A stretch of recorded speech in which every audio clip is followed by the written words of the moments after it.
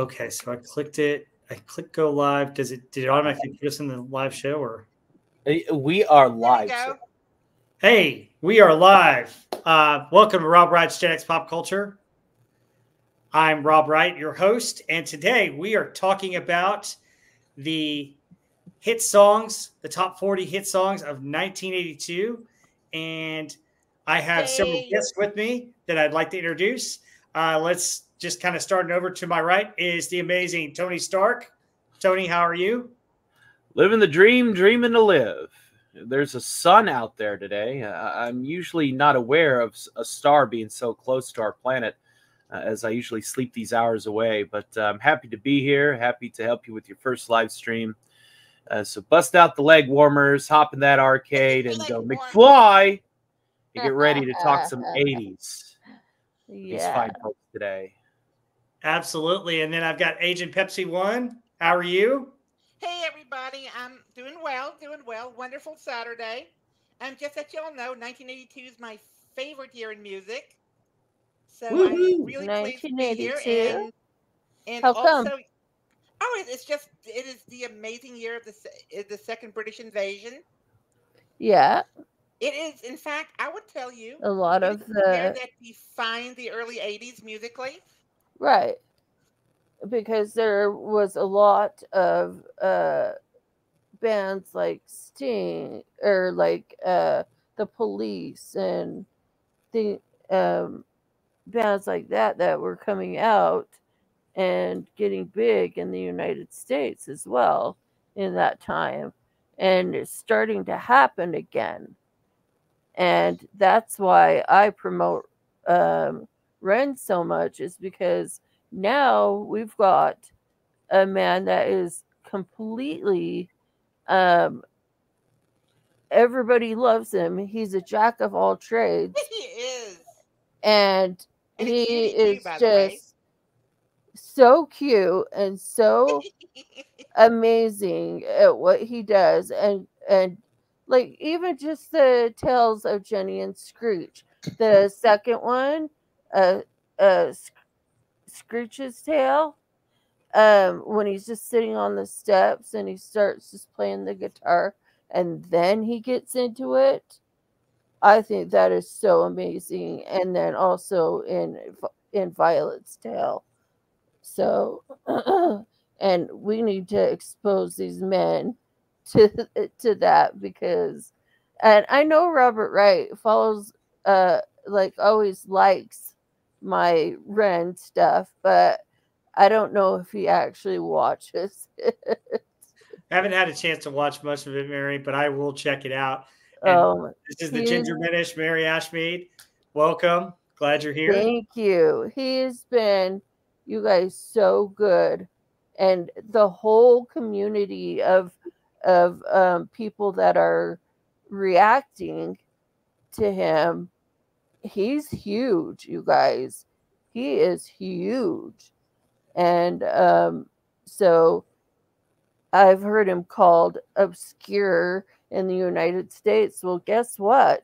It's called talent. He knows how to do everything. That's cool. That's cool. But let's turn our focus to these wonderful hits in 1982. Oh, yeah, for sure. So, folks, we got a great show for you today. What we're going to do is we're going to take them 10 at a time. So 40 through 31, 30 through 21, 20 through 11, and then the top 10. And then what we'll do is we'll maybe mix in a few hits that we know of from the 1982 that didn't quite make the Billboard Top 40. Right. Honorable mention of these songs. So I know. Let me share a slide real quick, and we'll start with the first set of 10 here. Hail to everybody in the chat. So far, we got Matt G, Kevin 6, Eric Freeze. Good to see you. Are you not related to Victor Freeze, are you? Janie Stubblefield and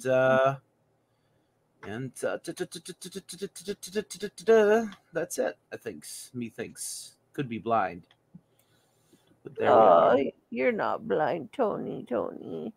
And Agent Pepsi One, NF too, is one that I like. Just Thank you. Throwing that out there. Anyways. Let's All right. move along. So let's look at our first out of 10 here. So you have at number 40, Heat of the Moment by Asia, 65, Love Affair by Paul Davis, Ooh. Have Never Been to Me by Charlene, Mm-hmm. Even the Nights Are Better by Air Supply, Leather and Lace by Stevie Nicks and Don Henley. Got an interesting story about that song. Leader of the Band by Dan Fogelberg, Open Arms, great Journey song. Let's Group by Earth, Wind and Fire, Eye in the Sky by the Alan Parsons Project, and Hold Me by Fleetwood Mac. Mm-hmm. Oh, this is gonna be difficult. Heat of the moment.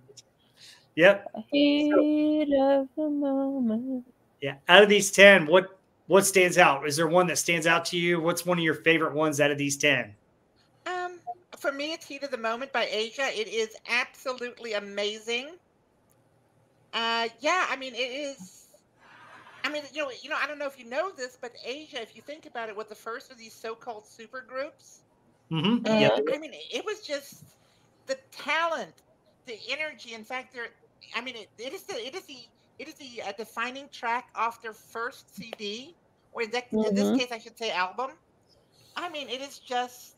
I don't know why it's 40. It should be like number 3 or 4. So, I mean, that is amazing. And, you know, Alan Parsons Project I love too. But the Journey, I mean, I'm not... That's what I was going to say, the Alan Parsons Project. I don't know. I'm impartial to Open Arms, but then again, I like anything Steve Perry does. I love the Alan. Yeah, but I know. What came after that in 1980, was it 83? Frontier? I like anything too. Was much better than this one. Yeah. Now, I have a funny story. I mean, I love Journey, but I listened to too much Journey, like growing up. Yeah, they did like to hog up the stereo, that's for sure. Yeah, they certainly did. I think Escape had 4 or 5 hits on its own. Escape is probably my favorite album by Journey, and Open Arms is actually one of my favorite songs. I love Open Arms. Tape, and I played that thing. I have a funny story about Journey. So go for it. I had a 2600 Atari. I had a Woody back in the day. It was given to me by my papi. Well, he wasn't my real dad. He was my father figure, though. Yeah. And one of those cartridges was Escape, and it had that album art on it. And at the time, I didn't know who Journey was because I was just a wee lad. I didn't know that was a band. Yeah. And I just thought it was some ship coming out of a planet. And I'm like, this is going to be sci-fi space epic on my Atari. I'm going to play them. And I was like, what is this? But, you know, it was very, very poorly rendered music, obviously, because it was an Atari. So, you know, it's not going to be able to, like, hit those high synth notes that they're known for. But, yeah, at first, my first exposure to Journey wasn't music at all. It was through video games, through Escape, wow. for the Atari. And I was just like, what is this? It was kind of confusing, but I had fun. That's crazy. I didn't know they did that with the Atari. Yeah. Well, you know, the Atari was the first like portable gaming system that was actually successful getting out there. I know. You did have Pong and stuff, but that was still a very niche thing. It was very you know, fringe technology and expensive, and you know, so it was you know how much I was into Atari, and like.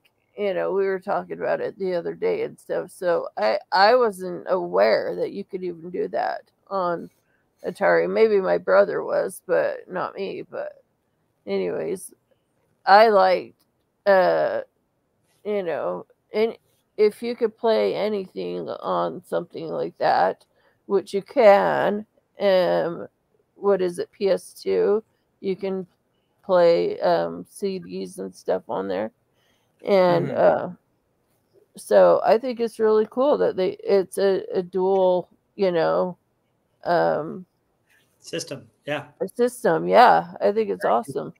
Yeah. You mentioned Asia. Asia is a very underrated band. I think they deserve a lot more credit than they got. I agree.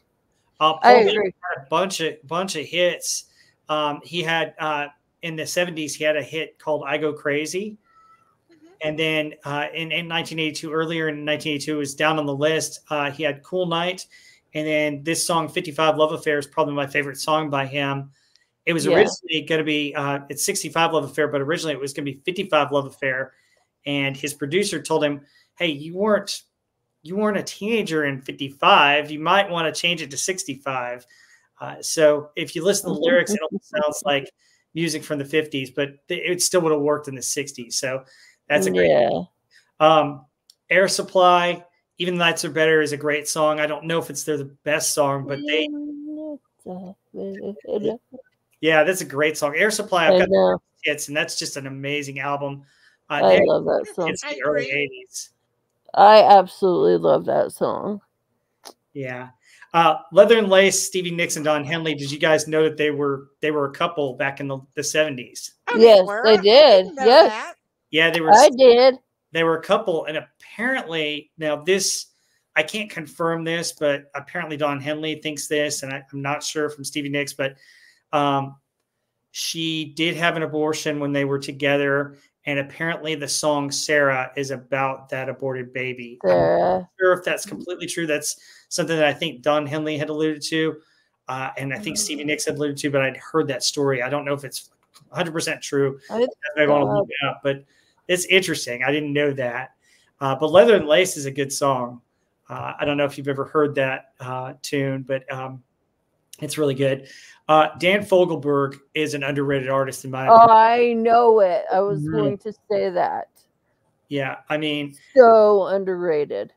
Yeah.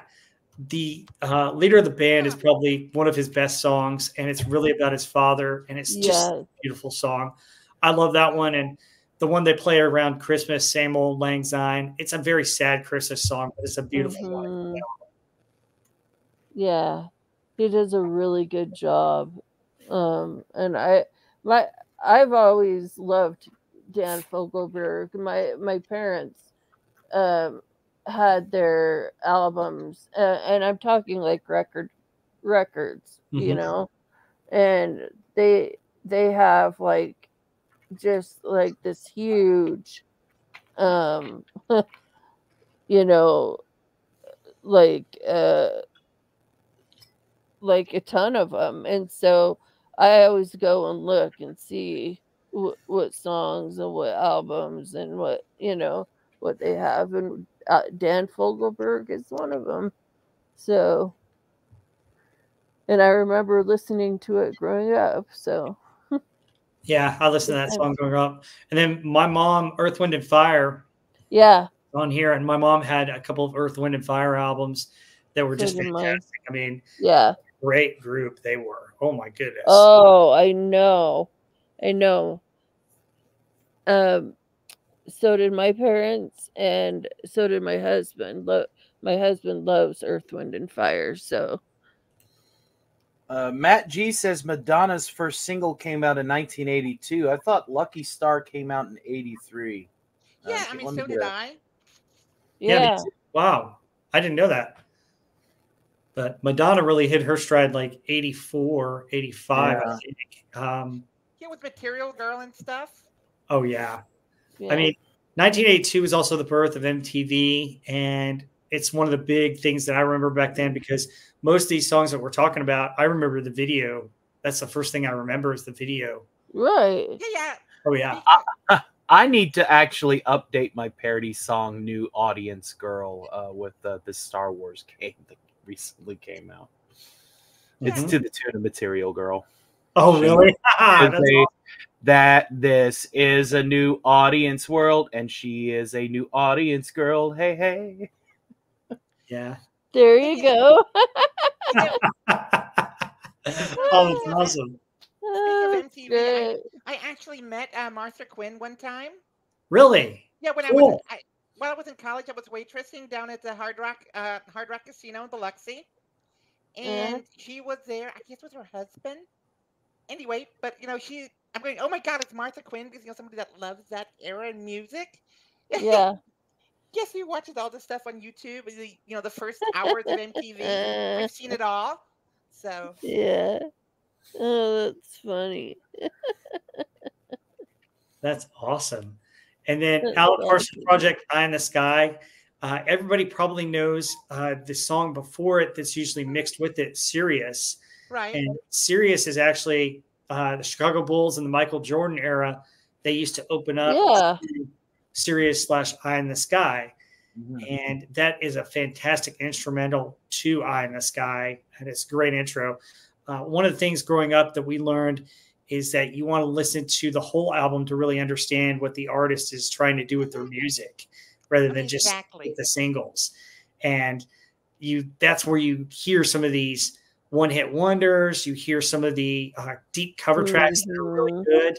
And sometimes when they play these live, they'll play the album track along with the popular hit, and you learn about it that way too. So it's really cool.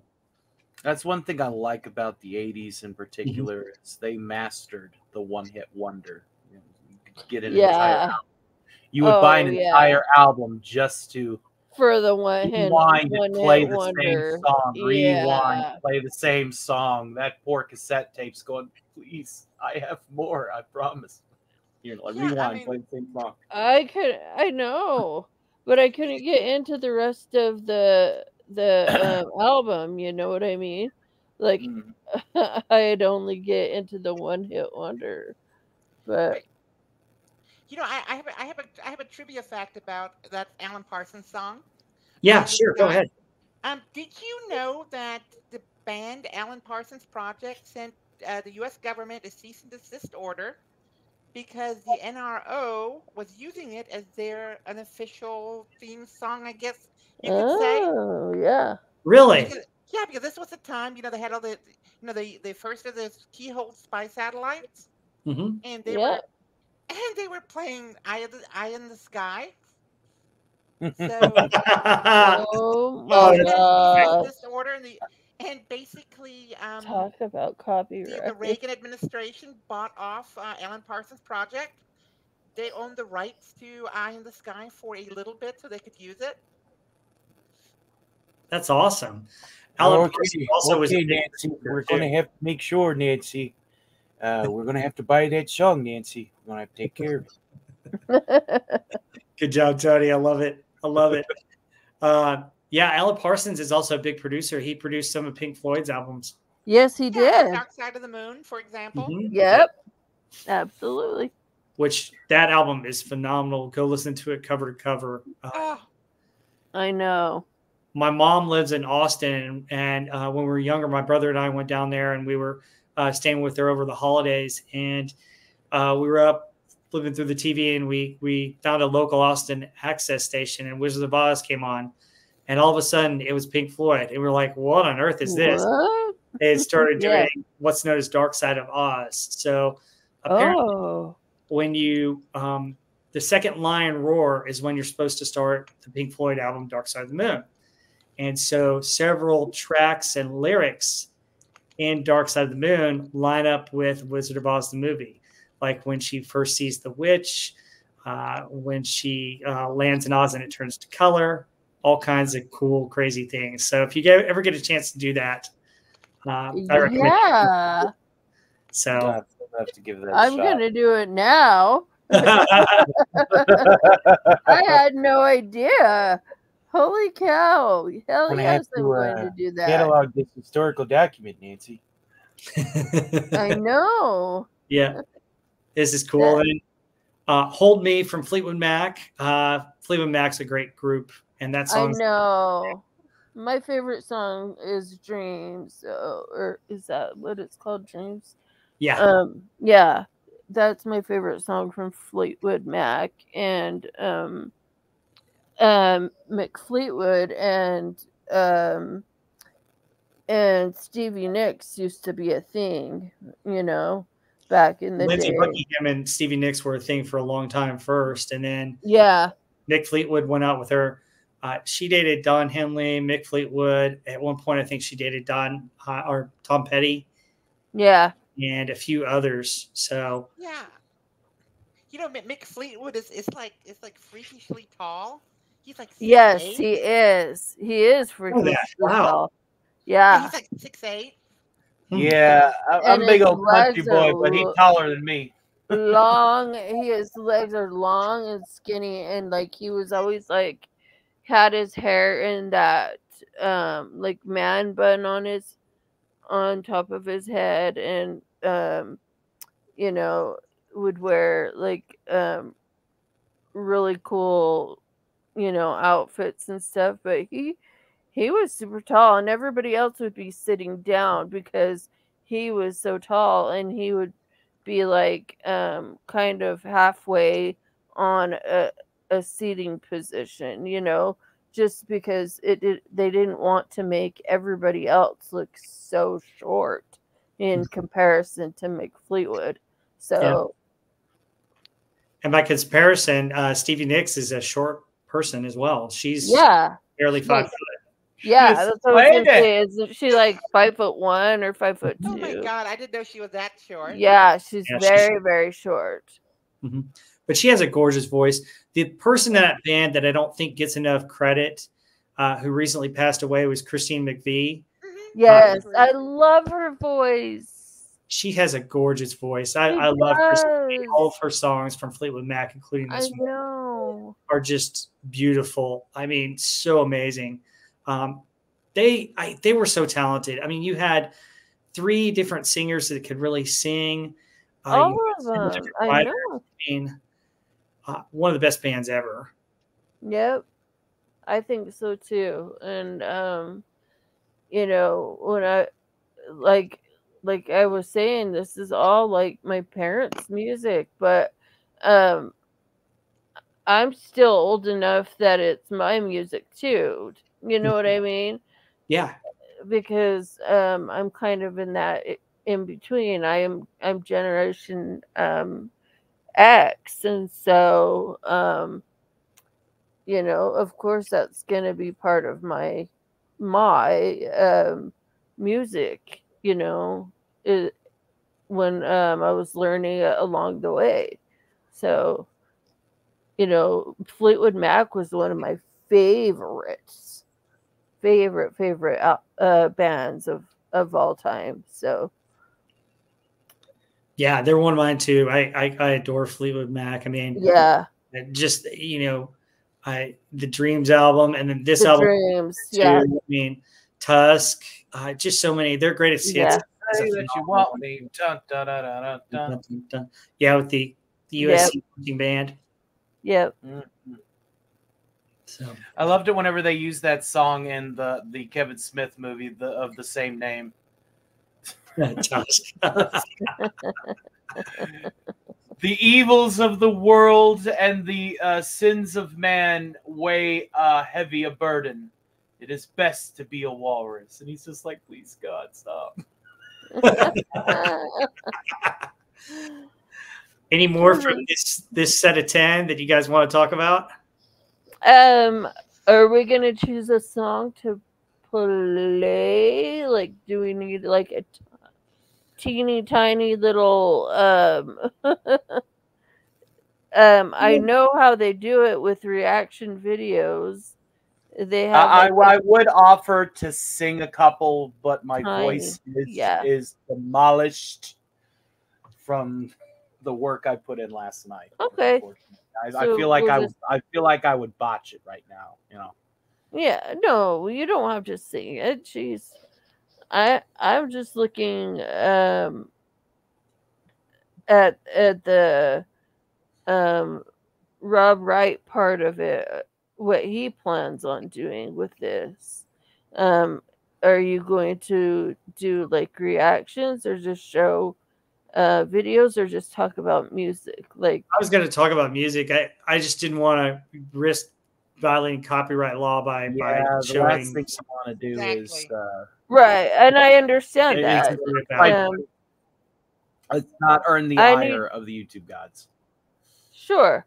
And I need to find out how you do the reaction videos without them doing that, because it has to be the screen for the video has to be tiny.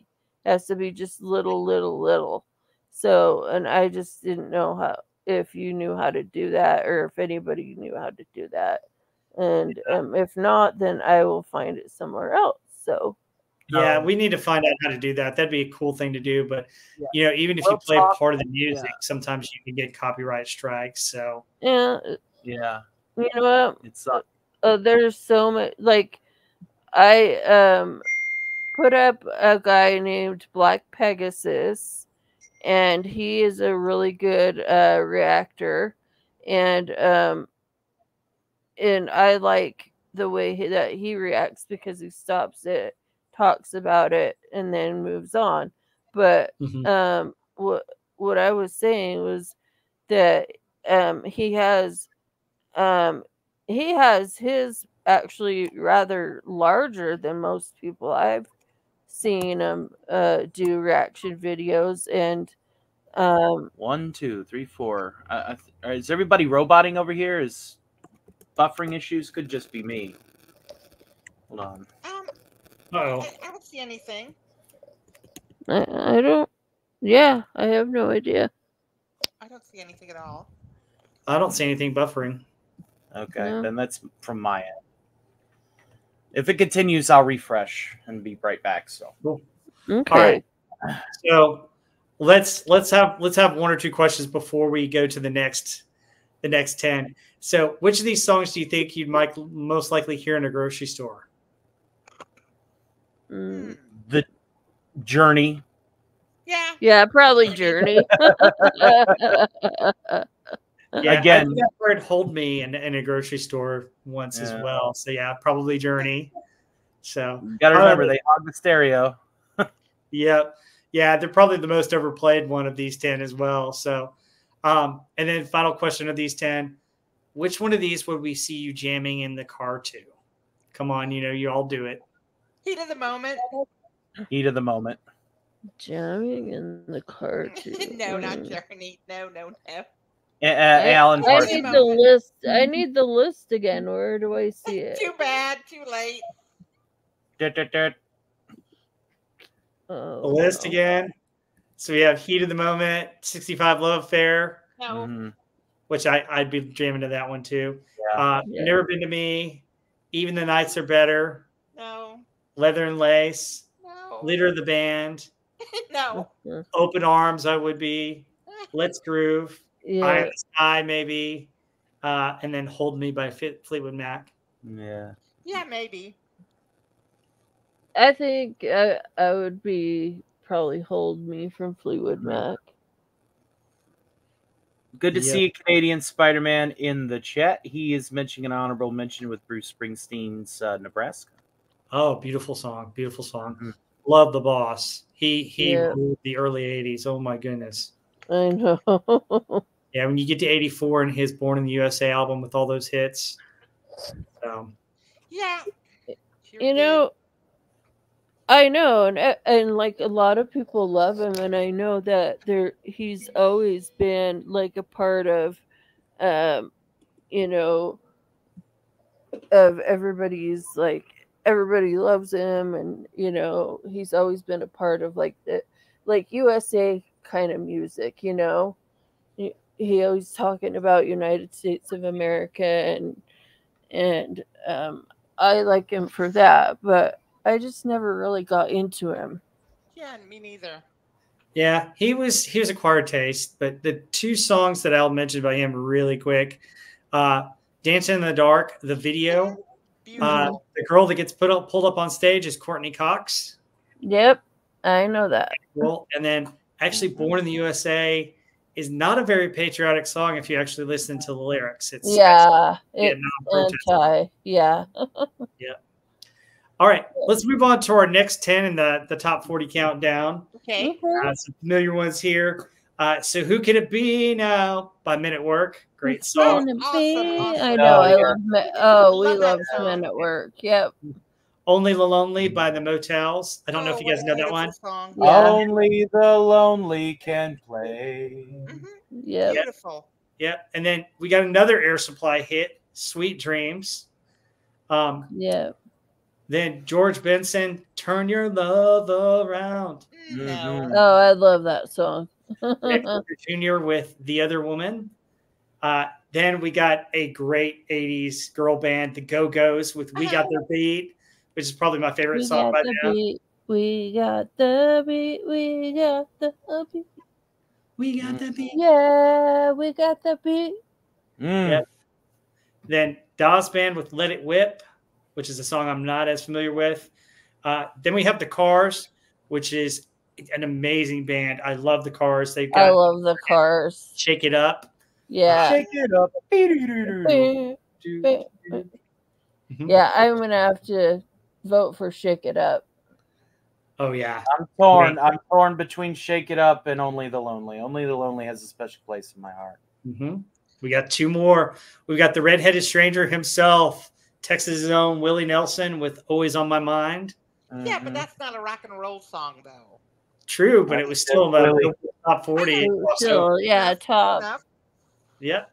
Yep. The immortal Willie Nelson. Oh, one day I shall puff puff pass with you. You're so silly. And then rounding out the 30 through 21 is The Sweetest Thing I've Ever Known by Juice Newton, which she's got some really good songs. Queen of Hearts is probably my favorite by her. That's a beautiful song. Yes. Yeah. So what of those 10 do you guys like? Only the Lonely and Shake It Up. Shake It Up. Yeah, for me, it's Men at Work. Who Can It Be Now? I love that Australian band. Oh, I do. So I love that. Who Can It Be Now? Yeah. Yeah. Who Can It Be Now? But I'm still sticking with my original. So Men at Work. Yeah, Men at Work is great. I love Who Can It Be Now. Great song. Yes. They had a lot of good hits in the 80s. Land Down Under. Oh, God, yes. Mm-hmm. Oh, Land Down Under. That's another stereo hogger. Oh, big time. I love the obsession with Australia that happened for those 18 months. Yeah. Crocodile Dundee and all that. Like, yeah, this is a tucker. Yeah. All right, Stark, we got to learn about Only the Lonely. Why is it so special for you? It was a love song for one of my ex-girlfriends. Which one is it? I can't see. Sorry, I'm blind. I like to share my music with the people that I care about in that regard. Yeah. I remember once back, I was 10 years late in making the mixtapes, but I used to make some good mixtapes. I used to, yeah. My brother made mixtapes for me because I liked their music, my brother's music. I have two brothers, sorry. And they're older than me, so I always liked their music, and I followed them. I wasn't really into what my sisters were into. I have an older sister, and she was listening to country, and I'm not a humongous country fan, so I was always listening to what my brothers were listening to, which is rock and heavy metal. So that to me is music and not. Hey, listen, when it comes to heavy metal, I want to get this project going with Fat for Hire because he's a big metalhead. I have so many concert stories, so many stories. I met you don't even know. I know. I want to get this off the ground. One of the first podcasts that I was ever a part of, way before I was a YouTuber, this is back when Google Hangouts were a thing, was called the Decepticast. And then we did this sideshow called Hangar 18. Yeah. We basically did all of these. All of us was basically a seeker in the hangar. We were all Decepticons. We were all Jets. And so, I was Hot Link. The person behind it was Thundercracker, and we had Skyward a little bit. So it was just real fun. But we would just talk about metal, and good metal. Yeah, I miss that. So we need to do that for your show too, Robert. We need to talk heavy metal one day. That would be real fun. Oh yeah, I was in a metalhead, but I had friends that listened to a lot of it, so I got exposed to a lot of it, like particularly Metallica, Guns N' Roses, and then everything that was played in the top 40. A lot of good stuff there, and they did some crossover ballads as well on some of those metal albums too. So great stuff. But rounding out some of this, Air Supply had another song, "Sweet Dreams," which I don't know, it's one of my favorites. It's okay, but Air Supply, and this is 2 hits on the top 40. That's pretty awesome. "Turn Your Love Around" is just such a catchy song. Yeah, is that one? That's catchy. Yeah, and then catchy. We briefly talked about the Go-Go's. We got the beat. I mean, the Go-Go's. My goodness, that one's good. They just came into their own and came onto the scene really fast. And unfortunately, they split up, I think, a little bit too soon because I thought they were a great band. Yeah. And they were the Spice Girls before the Spice Girls. Yeah. Yeah. Yeah, they were amazing. I love Belinda Carlisle. Even her solo stuff is fantastic too. I liked Belinda Carlisle as well. Yeah. But and I'm not really like I don't know. For some reason I've never been a female artist follower. I don't know why, but I do like a lot of like Stevie Nicks, of course. Everybody loves Stevie Nicks. I was about to say, like, you never listened to Heart? I like Heart. Yeah. But you know what? That was the 80s though. You got to remember, Tony, it's completely different now.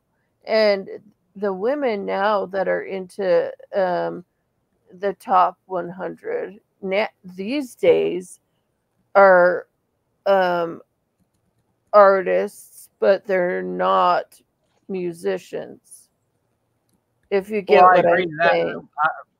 I was talking about Heart. I wasn't talking about, Yeah, I know. That's what I'm saying is I love back then, but I don't like right now. Mm-hmm. So I loved back then when all the good female musicians knew how to actually play their instruments very well.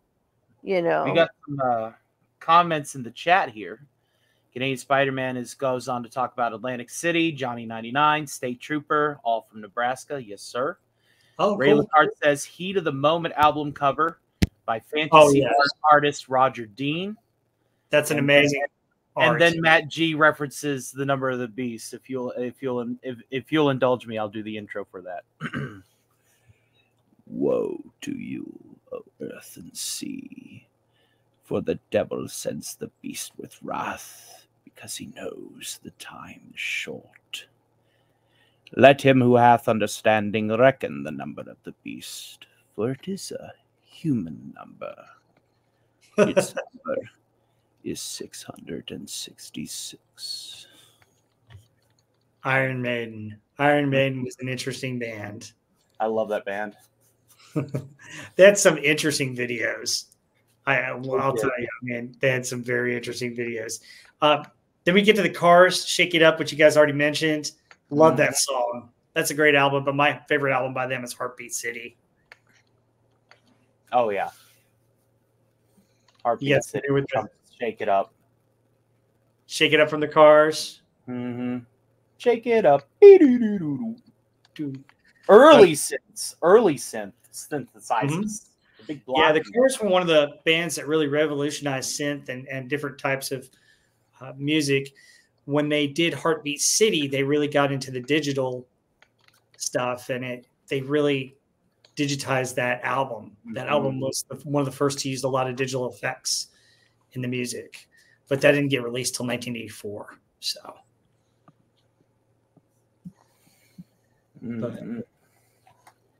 anyway, so this is this top this set of 10. I think the 40 through 31 is a little bit better than this one, but there's still some great songs in here. So any of these songs, you mentioned Shake It Up's probably your favorite, or Land Down Under, or no? Not laying down. Who could it be now or Shake It Up? I would agree. Land Down Under is great too with the Vegemite sandwich. Mm-hmm. Oh yeah. Oh god, that stuff is so nasty. Have you had a Vegemite sandwich? I have no idea what it is. Vegemite is nasty. It's like a rhubarb spread, isn't it? Yeah, Yeah. it's fermented. It's fermented, nasty. It's just nasty. Don't tell me why they like to eat that stuff down under, but hey, you do you. Yeah, I have no idea. They're just tough. Uh-oh, we lost Mary. She'll be back. You want to know why Foster's is such a successful beer company? Because you got to drink something after choking down that Vegemite. Oh my god. Oh, that's a good one. That's a good one. I'll have to remember that one. Okay, let's move on to our next 10 because I think this group of 10 is not as strong as the last one, but let's move. Not at all. Yeah, let's move to this. We're approaching the top 20 here. So we got Don't Talk to Strangers by Rick Springfield. The awesome Foreigner song, Waiting for a Girl Like You, which on Doomcat Stream we had Clinton do a whole bunch, which is hilarious. Melissa Manchester, I love this song. You should hear how she talks about you. Do you guys know that one? Mm-hmm. Key Largo by Bertie Higgins, which is a good song. Then my favorite one by Tommy Two-Tone. 8675309. That's iconic. Love that. Daddy, I got your number. I need to make you mine. Yep, that's why I always reference. So we're on Doomcock's live streams on Friday Night Frolics. He sings a song called "Whiskey in the Jar," and they always mention Jenny. So it's Jenny 8675309. More specifically, DC does the Dubliners original "Whiskey in the Jar," because there are variances of that song. Just like I prefer the Cab Calloway version of St. James Infirmary, but he sings the Elvis version, I think. And so really, yeah, I like Cab Calloway's version. It's a little different. Fascinating. I didn't know.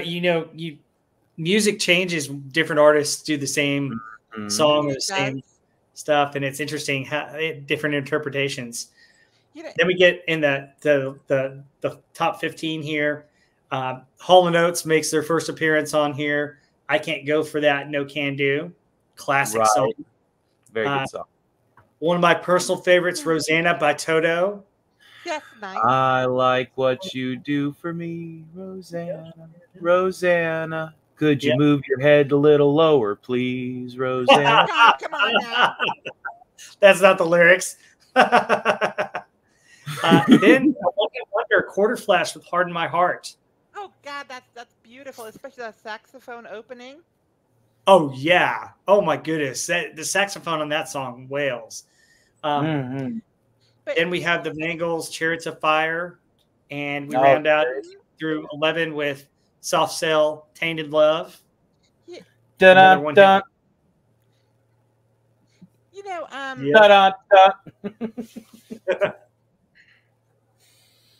Go ahead. What stands out to you? Go ahead, Agent Pipsy One. Yeah, I mean, I am so happy to see that Bertie Higgins up here, but it's not Key Largo. That is not that. In fact, I have this CD. It is not Key Largo. It is The Tropics, which is the best song on that album by far. It is simply amazing. It's a story about this guy that's trying to make a deal, and he tried to go down the straight and narrow path, and then he got off track, and he became like a booze smuggler. It's amazing. Really? I'll have to take a listen to that. Yeah, Key Largo is just mush. But the tropics are amazing, and you know he's still around. He's still with us. I think he's in his mid-80s now. Mm-hmm. But of all these you have up here, is yeah. I mean, if you had the tropics up here, not this weird song, but Quarter Flash is amazing. Is absolutely amazing.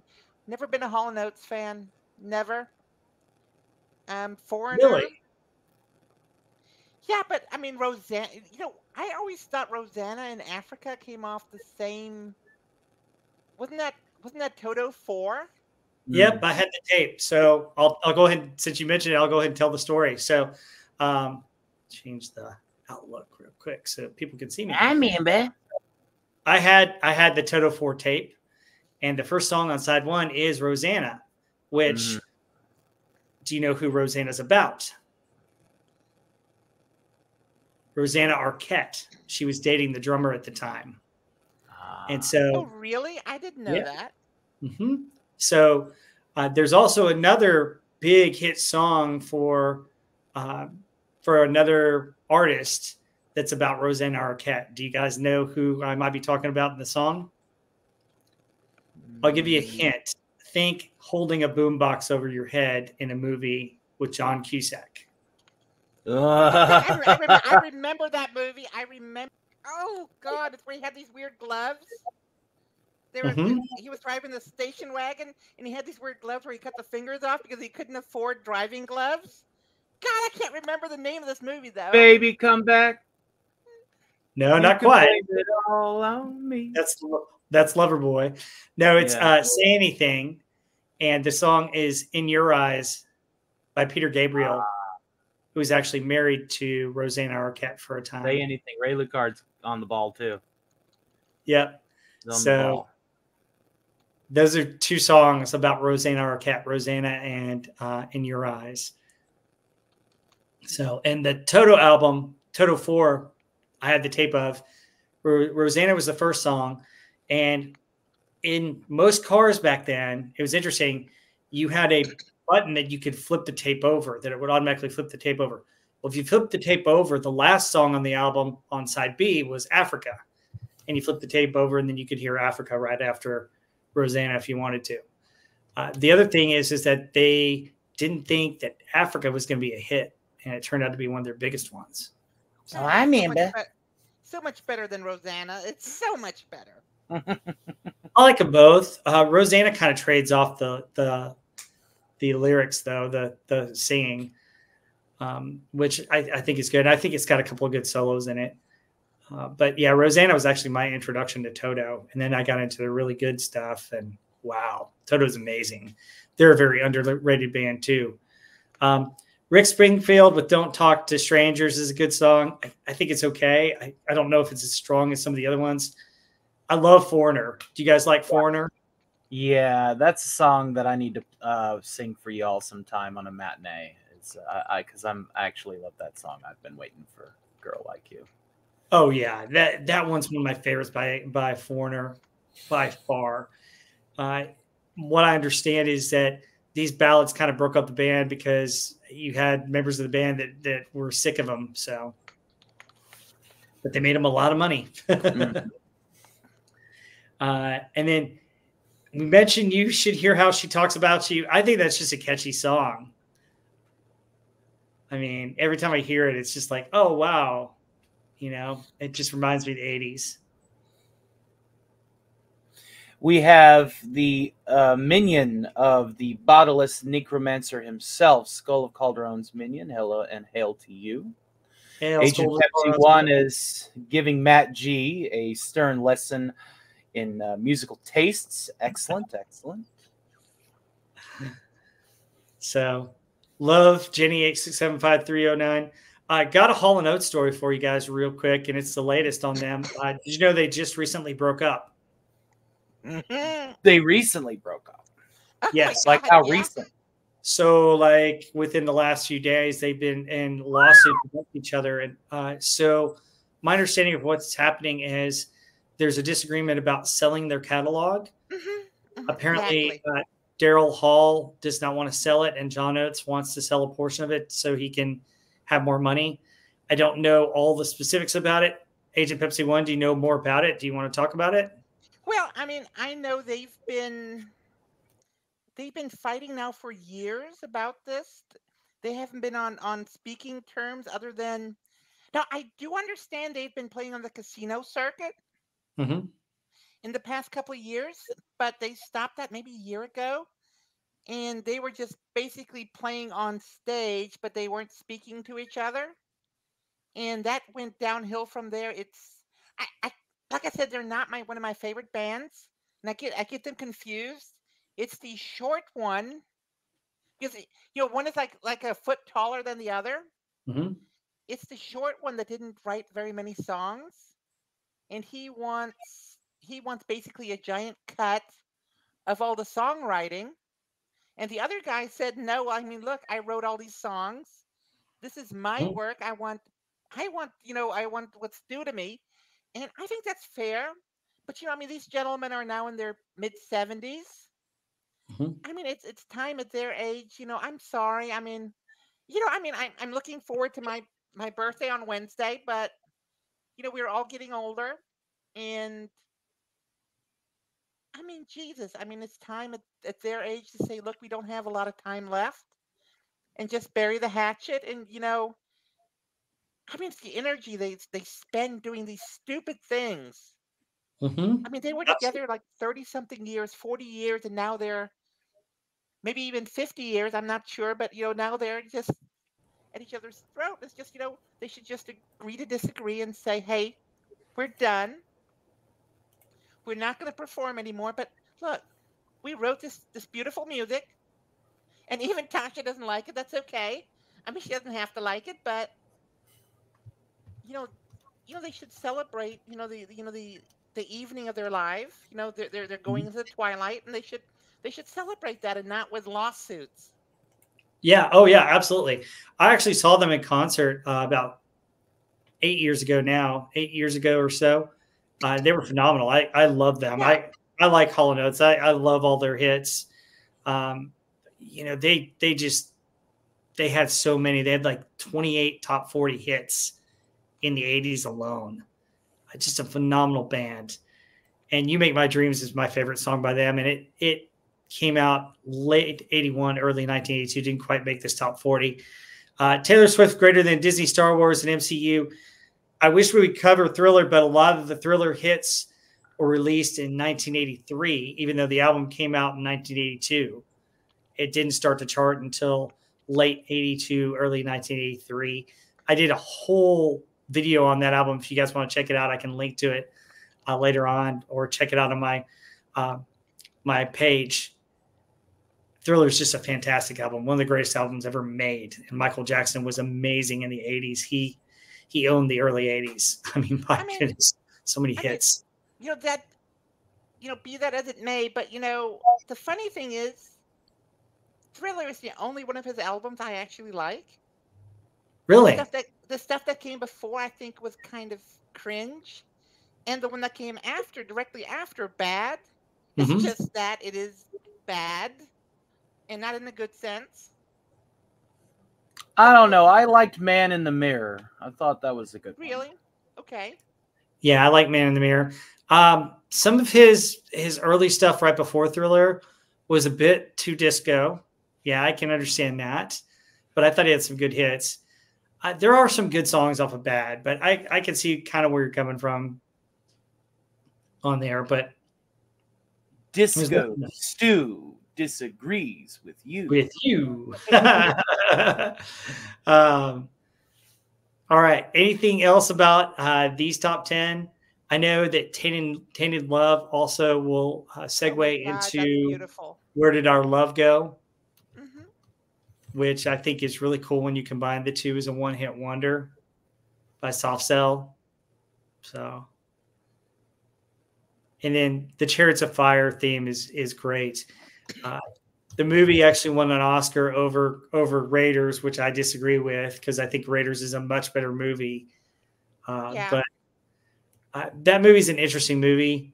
It's kind of slow, but it's based on a true story about the British Olympic team in 1924, 100 years ago. So, all right, let's get to our top 10. Woohoo!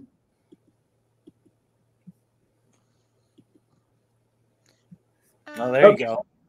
All right.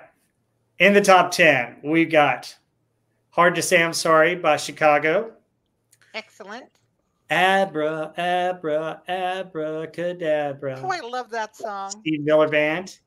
And then, Mm-hmm. then Hurt So Good by John Cougar Mellencamp. Ooh, baby, you make it hurt so good. Sometimes love don't feel like it should. And then another John Cougar hit, Jack and Diane, which is probably one of his most famous songs. Mm-hmm. Then the Human League. Yep, the Human League at number 6 with "Don't You Want Me, Baby? Don't you want me now?" Then another great song by the J. Giles Band, "Centerfold." Uh-huh.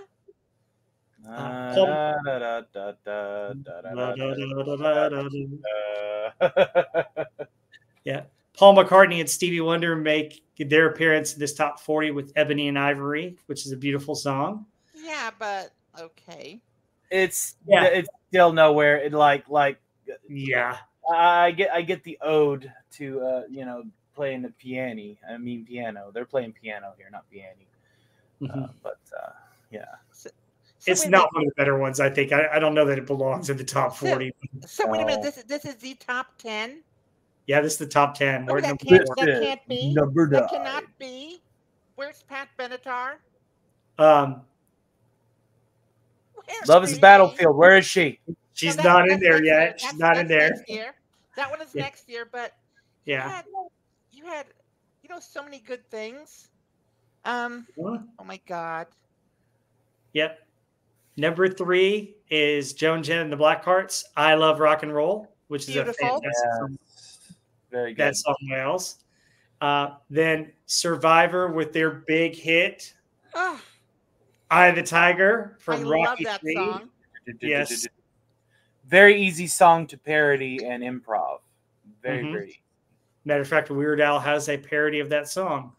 Weird Al has a parody of 3 songs on this top 10. Yes, he does. And then, go ahead.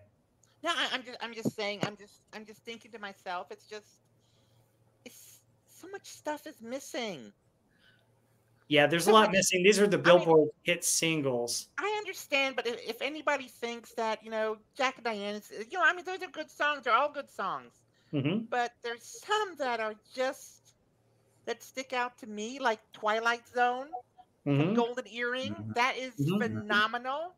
And somebody should tell Doomcock to do that one because it's 2 a.m. And how about him from Ultravox? That has to be one of the most haunting rock and roll songs ever. We Came to Dance from the same quartet CD. All this stuff. It's just sad.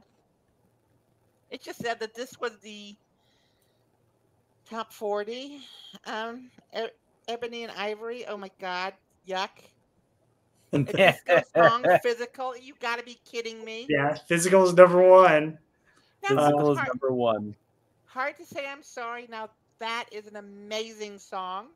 Yes, it is. I love Chicago. I love Chicago. Chicago's my favorite, and then I think Chicago even carried on fairly well their next album without Peter Cetera. No, he's no. He sang on Chicago 17. He did. That was in 84. And I think he left the band after that, but yeah, they still had some hits after he left the band, though. Yeah, but now Steve Miller Band. I'm not a big Steve Miller fan, but Abracadabra is for me, it's one of the defining songs of that year. The Black Panties with the Angel's Face. So, yeah, but I just don't understand how John Cougar Mellencamp can have 2 songs in the top 10, and Olivia Newton-John, the disco queen, and Paul McCartney singing. Oh, Jesus, no. Yeah.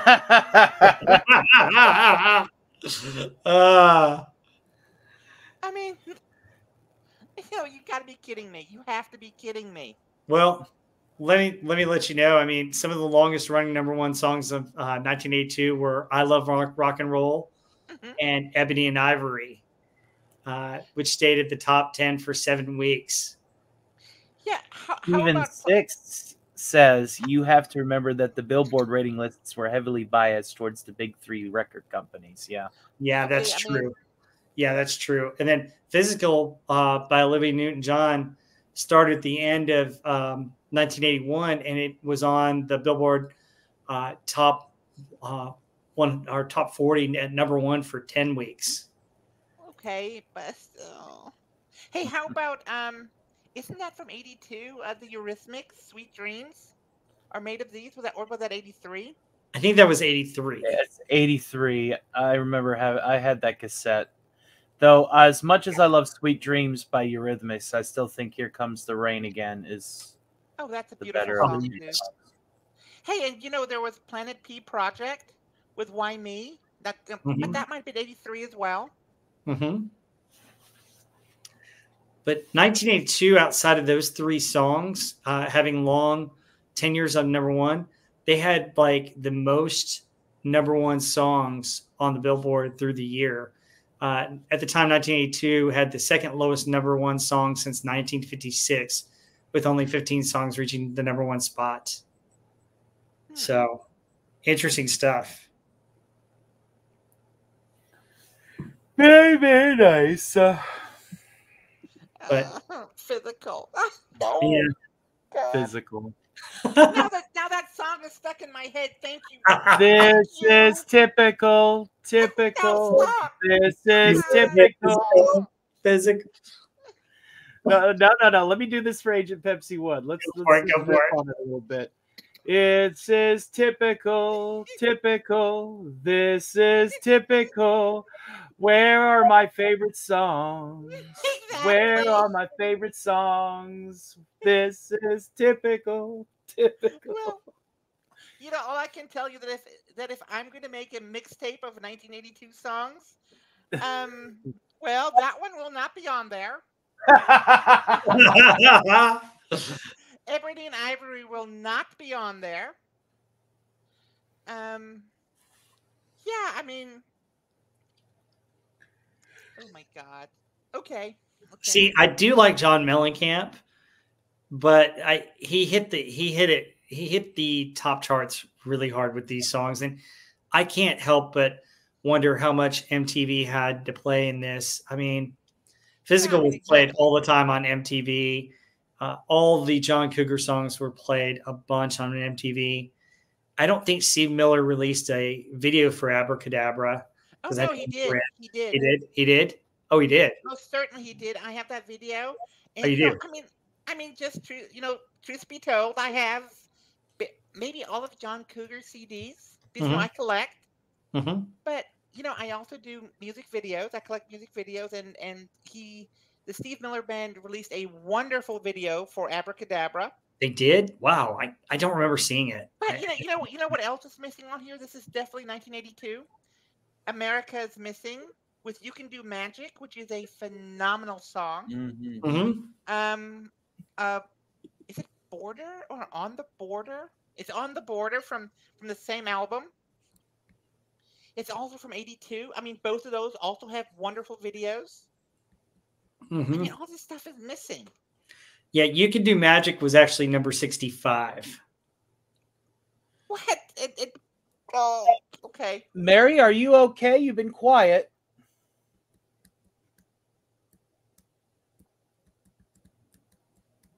Mary? I hope she's okay. She's been quiet. I haven't heard her in a little bit. Hang on. You okay, buddy? Yeah, I don't know what's wrong with my headphones. There we go. Now There we are. Well, it's not my headphones, though. That's straight from my... I'm trying to get my headphones to work. Okay, it's just you were Here, quiet hang on there real for a quick. little bit. I don't know if you were talking into a mute mic or something. There we or- go. Yeah, I was talking into a mic that was, like, came unplugged. Oh, Oh, that'll do it. Oh yeah. I was singing, you can do magic. Yeah, You exactly. can have anything that I mean, look, you if Mary desire. agrees with that, that should be further than 65. Magic. Oh yeah. Well, if I look at the 100 that we've got on here, and there's a list that I've got on about this. So a couple of songs. Arthur's Theme by Christopher Cross was way down at 98. That's a great song. Uh-huh. Yeah, but that's Working for the Weekend by Loverboy is at Exactly. 97, and that's a great Oh, song. I love that song. everybody's working for For the the weekend. You know, there's this band called the Flirts. I believe that was their name, and they had a song called Passion. Wasn't that I've 82 as well? never heard of it. I don't know. I don't see it on here. Yeah, my husband loves that one. I think he just likes to see the video with the three girls in little short skirts, but that might be. Kids in America by Kim Wilde is on Oh 91. God, that's We're the that is an kids in amazing America. Van Amazing. Halen was at 88. Oh, Pretty Woman. I thought their version of Pretty Woman is great. I loved Hot for Teacher. Ah. Yeah, but that was Yeah. from the 84, 1984. Yeah, that was It was a nice. great album. Yeah, You know, but Panama was a. Oh, you know what's I'd completely missing on this? I'd How rather about- listen to David Lee Roth any day than Sammy Hagar. Sorry, but that's I just don't my. know. I mean, I like Sammy Hagar myself. I like Hagar. I'm not a Hagar fan. Hagar's amazing. I'm a David Lee Roth fan. Whenever Because I'm David Lee Roth started it, and he was freaking amazing. I like them Whenever both. I'm recording death races, I listen to Hagar. I can't drive 55. You know, I Oh, like that's an that amazing song. song. That's a good song. Hey, yeah. you know, Hagar. I'm not has- saying I hate Hagar. I'm saying that I prefer David Lee Roth over Sammy Hagar. Yeah, I mean, if So- you want to listen to real Hagar, listen to the 1979 album called Street Machine. That is amazing from beginning to end. Listen to the song Explosion. Or what is it? Explosion? Yeah. That's a really good song. Hey, where is Elton John? Didn't he come out with Too Low for Zero in 82? I thought he Was it came out with 83? that in 83. Could be 83. That could be 83. That Yeah, might be because right. the only Elton John on here I see is Empty Garden. But listen, here's what's left out of the top 40 that I'm looking at. Every little thing she does is magic by the Oh, Police. beautiful. Yeah. That should be a top 40 hit. Yeah, I I mean, mean, that's Yeah. great. for sure. Gloria. Do you remember that song? Oh Calling my Gloria. God, yes, from Gloria. Laura Branigan. Oh, And we talked about Journey earlier. Why is Don't Stop Believing at number 73? Oh What my a goodness. Beautiful, beautiful song. Yeah, that should be top 10. Love Will Turn You Around is a crossover hit from Kenny Rogers. Mm-hmm. Um, And Mhm. The Gambler was the Gamblers from 82 as well. Yep. Somebody's Baby by Jackson Brown, who's a very underrated artist. He's fantastic. You guys know? yes, he You know, he's is. from Germany. Yes, I think he was born there, right? He was. You know who else was born in Germany that's a famous celebrity? The lady that played on Deep Space Nine. No, it was not Deep Space Nine. It was Voyager. That played the Borg. What's her Oh, name? Jerry 7 of Rudd. 9. Yeah, Jerry 7 of Rudd? 9. Yeah, 7 of 9. Bruce Willis was born in Germany as well. Really, I did not know that. Yep. Yep, he was. Yep. But Somebody's Baby is featured in Fast Times at Ridgemont High. Oh yeah, that's true. I mean, that's true. Then another one that should be I mean, this one's got to be top 20. I don't know why it's at 67. And I ran so far away. Couldn't get away. Flock of Seagulls. Love Beautiful. that one. You can do Magic by America at 65. America's one of my favorite bands of all time. They are just amazing. Yeah. Robert Wright, you're getting me tempted to the next matinee I do. I just sing a bunch of these hits, these 80s songs. Mm-hmm. I usually croon and sing a country song here and there and a metal song here and there, but you got me getting tempted to just do an 80s block. You know, Tony, if you really want to do a metal song, a metal imitation, have Doomcock do "Ring of Fire" by oh God, what was that guy's name? Johnny Cash. Johnny Cash. He did it. This is years ago. This must have been 5 years ago now. I was on a live stream with him, and he did a version of this, but with like a metal twinge to it. Ooh. It was the most amazing thing. Yeah. And I've been trying to get him to do this since, and he won't. He won't do Emperor Palpatine doing a Hell 9000 impression. He won't do any of that, but I'm going to show up at his door one day, and I'm going to bang on it. I'm going to do this for me, or else. Good. If I can't get it done, girl, you're never going to be able to. But when I think of the HAL 9000 bit with Palpatine, I could just see Dave there, and he's just like, "Very good, Dave. Very good." I love HAL 9000. He does great ones on that. So great. That's a wonderful bit that he does. Yes. Wonderful bit. Open the pod bay doors. Yes. The transcript readings that I do the flying car bit from Clerks as different characters. I do the Doc and Marty doing the flying car bits. A fan favorite. Where does that come from again? What's that bit come from? What, the flying car? No, the open the pod. Yeah. That's from 2001: A Space Odyssey. Mm-hmm. That's what I thought. I know I've seen it probably like a million times somewhere, but I couldn't remember what the name of the movie was. My favorite one that he does. It's one line off of it that's really, really hilarious. He's just like, I think it's with I can't remember which one it was, but he has Dave go, "What are you talking about, Hal? I'm an astronaut." And every time he says, which one was that? Oh my God. Oh, wow. I don't know if y'all remember that he did one where was, God, what was that? Not C3PO, but C3. You know the mean one. C3MFO. Yeah, that's it. Yeah. 9,000 impressions. C3MFO. I was rolling that. I tried to download this portion. I couldn't do it. But it was amazing. That's awesome. Yeah, so real quick, a few more songs in the 80s that weren't in the top 40. Our Lips Are Sealed by the Go-Go's, which I think is a phenomenal song. Exactly. Another one is I Think I'm in Love by Eddie Money. Mm-hmm. I don't know if you know that one. Not to interrupt, Rob, but I was just thinking, the theme from Arthur. That's 1981, though. That's 1981 because the movie's from 81. I have the movie on DVD. So yes, it might have been very late 81. I don't know. Yeah, it was late 81, so it crossed over in 82. I checked on that.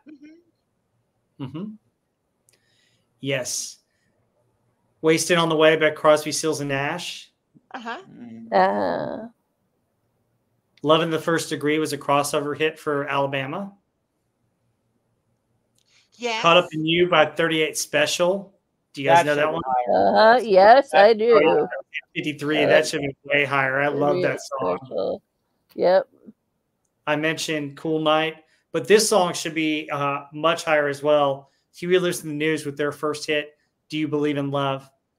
Do you believe in love? Yeah, that was their first album, first hit. I did not know that. Huey Lewis I has thought it so was many later. good ones, though. You know. Yes. He I'm does. torn. I think my Yes. personal favorite still has to be "It's Hip to Be Square." I know everybody will say, "Oh, Power of Love, Heart of Rock and Roll." No, "It's Hip to Be Square." Heart of That- Rock and that's Roll is my beautiful, favorite one. though. Yeah.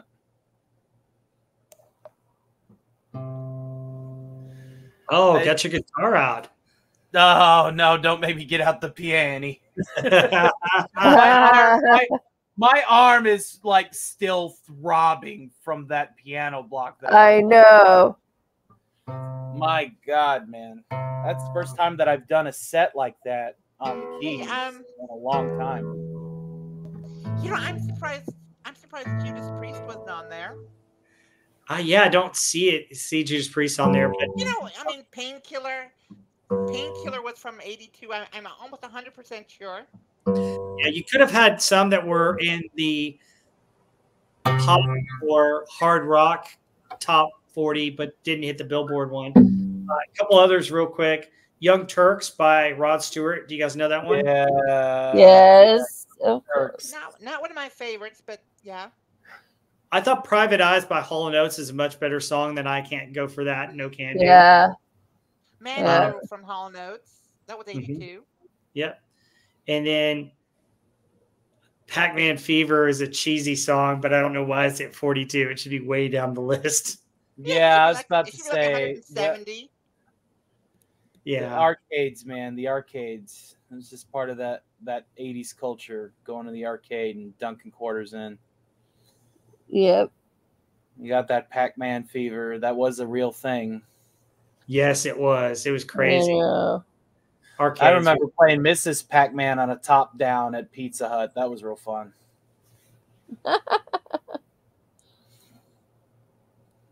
Pizza Hut, for real?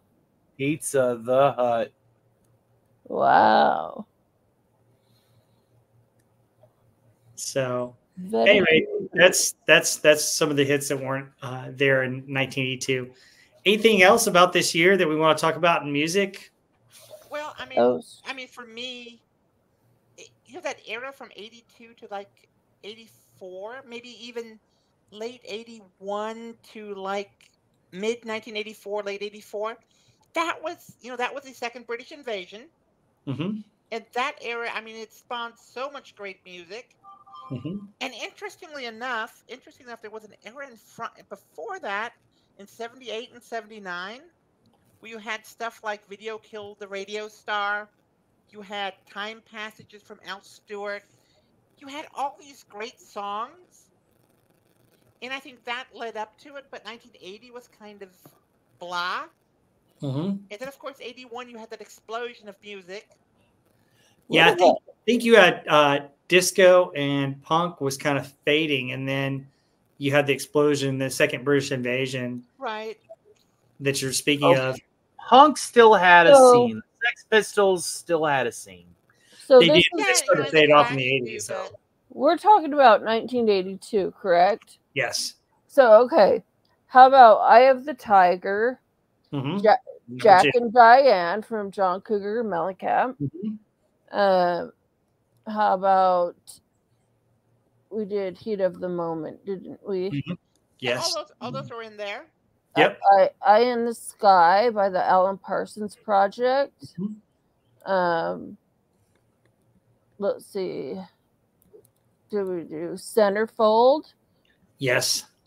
Okay. Yeah, I think Freeze Frame is a better song than Centerfold, though, in my opinion. By Jay. Yeah, it is.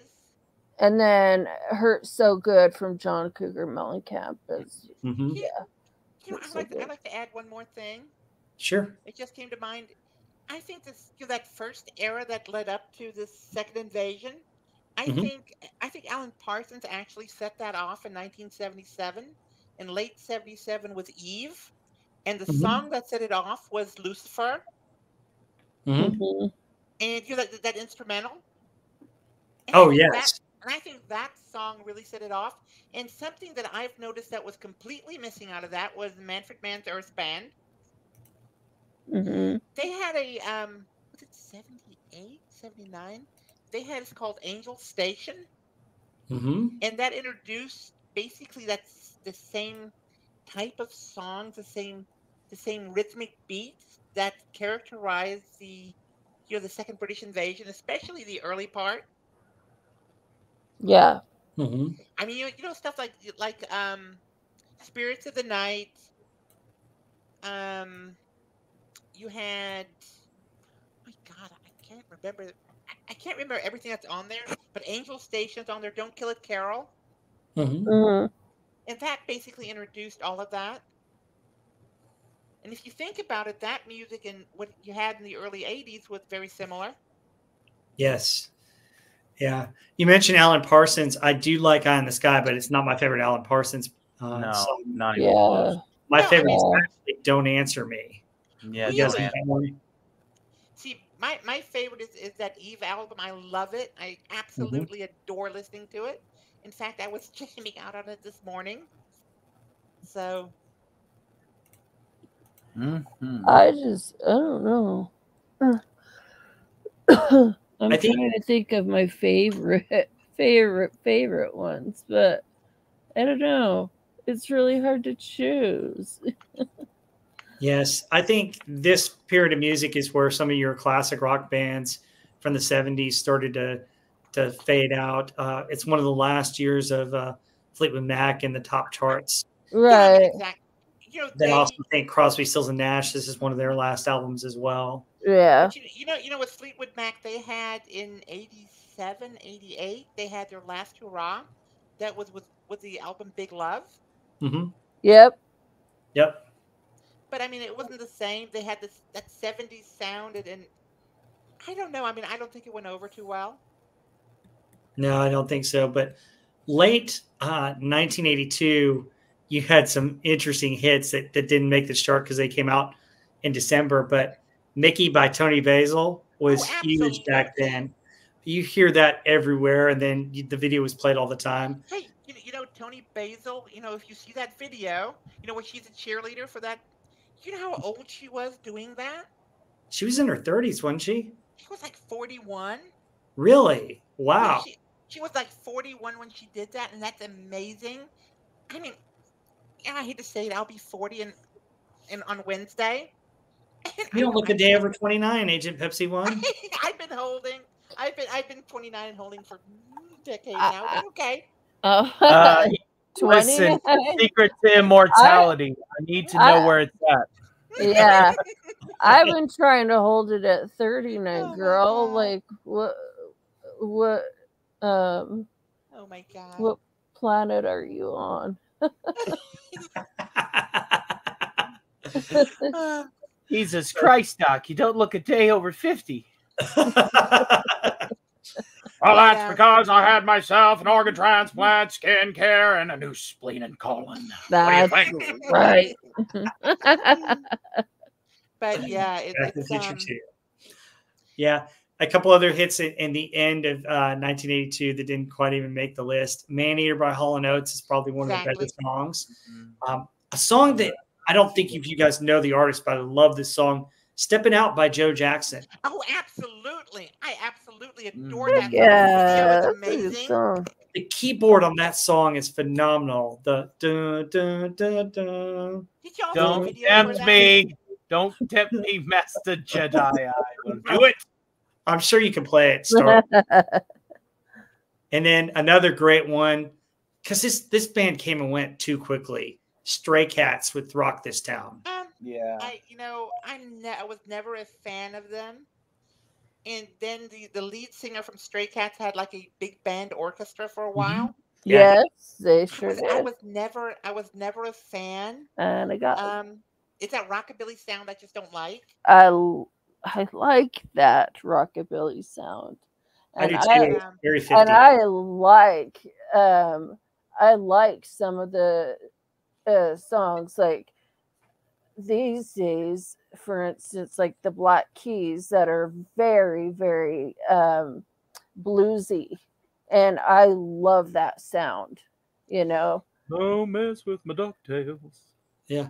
So when I was in college in the 90s, not only was I DJ on the radio, which was a lot of fun, but also swing was starting to come back into style. Yeah. in Oh, the I remember that. And that's when Brian Setzer's orchestra was very popular. Right. Brian And Setzer Squirrel Nut Zippers. Squirrel Mhm. Nut Zippers, Well, right? that's a big, Bad Yep. Voodoo Daddy. yes, And Big Bad Voodoo Daddy. I had all three of those. Mhm. You know, I had there's Voodoo. I don't know Yep. if you know this or not, but if you go, there are some great cover bands now that actually, record this music, but they're not American. There is a Daria. It's Daria something or another. Daria Zanova. She's from Ukraine. She's on YouTube. She does heavy metal covers. Really? It is beyond this. I mean, this woman is beyond. She can sing soft ballads. She can sing screaming metal. She has everything in between. That's And how Ren is. and there's this lady from I want to say she's Norwegian. Minerva, something like that. And she is very Minerva. yes, exactly. Minerva. Yeah. And there is a band of opera singers who Mhm. do heavy metal on the side. And Really? Cool. Excuse me, my allergies are just killing me today. But Gesundheit. thank you. But they do. I can't remember their name, but they do a cover of the Bonnie Tyler song Total Eclipse of the Heart. "Total Eclipse Yeah. of the Heart," but they do like Yeah. a metal version. But I mean, these are trained opera singers Wow, that that's do cool. this, Yeah. and they have a video out that is like beyond amazing. I'll have to check that out. Rob, if you want some of I'll send you some links if you want to see some of those. Sure, yeah, please do. Kevin Six in the chat says 1982 marked the last year of the traditional radio Billboard rating system. After 82, MTV heavily starts to influence the rating lists. Yeah, I would say so. MTV ruled the roost in the 80s. Oh, Like, I mean, Much to the chagrin of the radio demon, television started to kill the radio star. Mhm. Yeah. Yep. there was Putting Out Fire from David Bowie. He did two versions of it. Really? Yeah, he did one that was in that movie Cat People, Mm-hmm. and that one didn't catch on, but he did one on the Let's Dance CD, Mm-hmm. which is a bit different. Yeah. Hey, one other thing about 82 that I'm pulling up on here as well, that there were a couple of movies that had soundtracks with some hit songs to them. So late in 82 is Up Where We Belong by Joe Cocker and Jennifer Lawrence for Oh my God, An yes. Officer and a Gentleman, which is a great song. And this song actually wasn't on the movie, but it was about the movie. Neil Diamond's Heartlight. You know what movie that's about? Turn on your hotline. Yes, about E.T. Yeah. That was 82. Okay. Mhm. Yep. It came out in October of 82, late October of 82. Okay. So, but yeah, I mean, it's just amazing how many different ones are on there. Really, the 80s was the birth of the soundtrack albums as well. Yeah, it was. Survivor's Eye of the Tiger really helped set that off as well. Yeah. That's what I was gonna say. You need is to look no because further then- than Stan Bush for soundtrack art. Yeah, Stan Bush. because then that's when soundtrack stuff started really coming out. Mhm. Is when I of the Tiger came out. So That's St. Elmo's Fire, for example. and St. Elmo's Yeah, Fire, yes, But absolutely. that was 84, 85, though, I do believe. Mm-hmm. Yes. Yeah. Then you also had, Kenny Loggins had a ton of those. He was king of the soundtrack album. Yeah, you also had Yeah. that.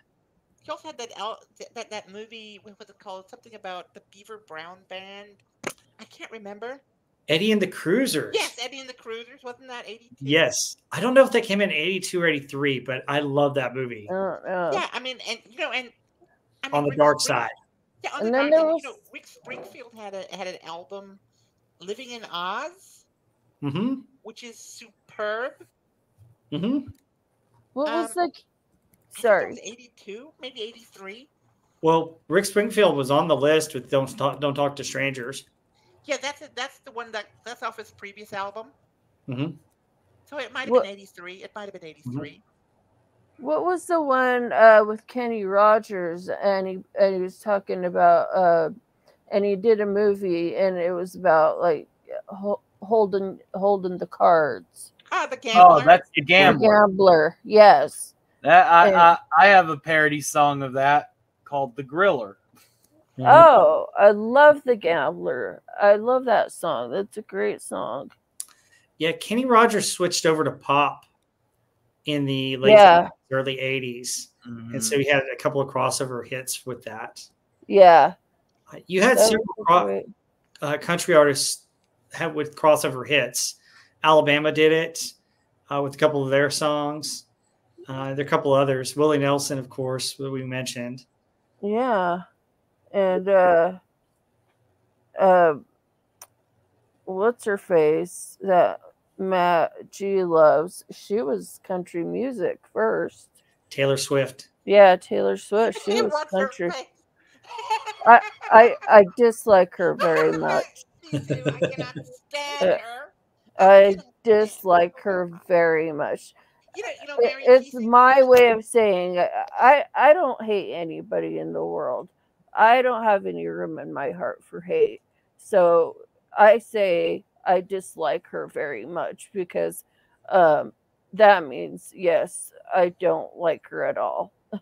At all. Yeah, she sings nothing about her. She only sings about her poor choices in men.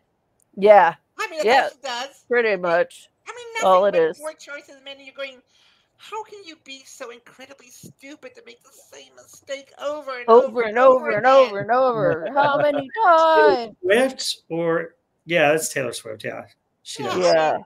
And Okay, sit there and boo-hoo about it on an interview. And, Yeah, and exactly. I'm like, are you joking me? And then she claims to be so eco-friendly, but she flies from Tokyo Her on a private jet Yes. to the Super Bowl. I mean, you talk about hypocritical. But if you like her music, I understand. She has a big following. I mean, I'm at a loss why, but Matt has every reason to love her. He can love her if he wants. But I just said to Matt, I wish he would change his name though to something a little less long, like Matt G. Please, Matt, change it to something not so long so I can not have to type out a big old long thing. Thank you. So another band in the 80s that I don't know if you guys know about. They're an Australian band. They came over as well. Little River Band. Oh, do you guys know? Little River Band. Yeah. They're Australian. I did not know that. Yeah. They're part of that Australian invasion, you see. I didn't know that at all. Yeah, I know that. Yeah, they're from Melbourne. But yeah, they did have one hit in the top 100. Take It Easy on Me, but they had so many hits that you guys don't know. I mean, everybody knows Lonesome Loser, which was probably the biggest hit. But I personally like. There's a song called "Cool Change" by them, which is just phenomenal. They were an amazing band, and they were late 70s, early 80s, and I think they peaked in 82, and that was the last of them. And then they really didn't have any hits after that, but they had a lot of great songs. Yeah, it's like it's like 38 Special. After their Tour de Force CD, I think that was 84. Mm-hmm. I mean, you really heard nothing from them anymore. But if you want to see them, they're still touring today. They're on the casino circuit. Yeah, but not all the original members of 38 Special. And did you know about 38 Special? A lot of the members from Lynyrd Skynyrd joined that band. Yep. Plane crash. I did not know that. That I didn't know. Mm-hmm. Yeah, because I think Skynyrd was never one of my favorites. Oh, I love Lynyrd Skynyrd. Oh, I love Lynyrd Skynyrd, please. I'll get down on my hands and knees. Lynyrd Skynyrd, please. Yes, I got into simple manner. Call me the breeze. And I also like The Devil Went Down to Georgia. Oh Yeah, yeah, we know. don't Charlie know Daniels. his That's stuff another yet, though. That crossover one- hit. Yeah. Yeah. That's I a need good I need I song. need to do a parody of that one with You do. Al. You keep saying that one and saying that, and I was like, "When is Tony gonna do But a I'm parody?" a piano player. I'm not a fiddler. Yeah, I know. You know, I there know is. it's gonna be hard. You I can ain't get gonna be your playing no fiddle now.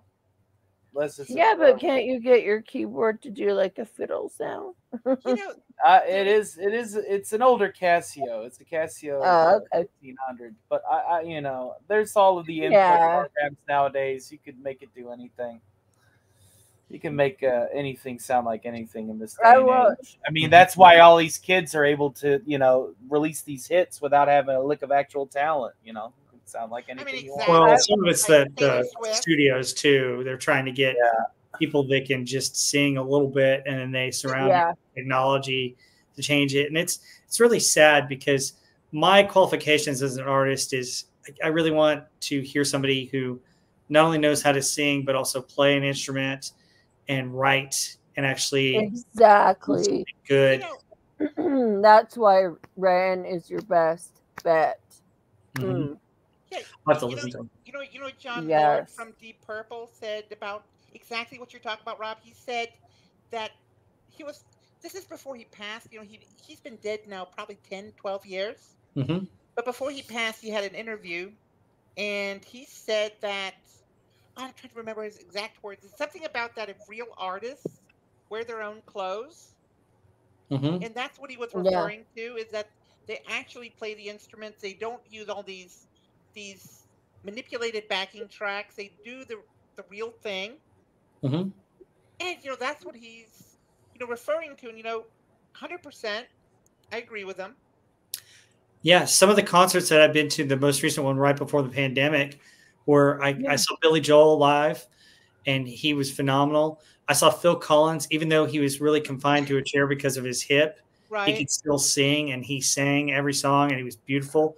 But I also saw Jeff Lynne's ELO, and I don't know if you were familiar with ELO and Jeff Lynne, I but am. Jeff Lynne sang all the songs. He wrote all the music. He can play multiple instruments. He can write there's- songs. He yeah. produced it.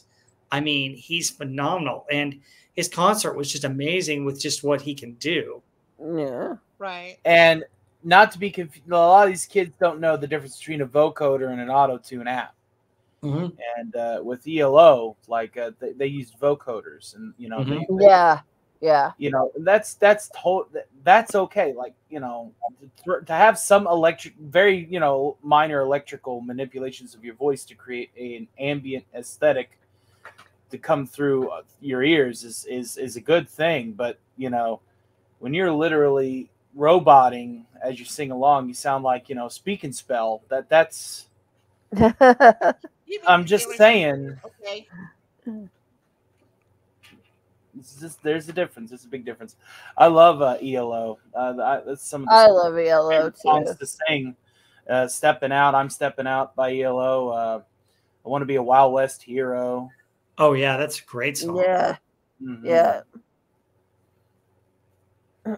Yes. I like ELO as well. A lot. A guy that I watched do reaction videos. He's called Black Pegasus, and he had never heard The Devil Went Down to Georgia, not ever. And then Wow. he was looking through his what requests people were asking for, and he just said it out loud, like, The Devil Went Down to Georgia. And his wife is from Georgia, from the sticks in Georgia. And she was like, "Oh my God, I love that song."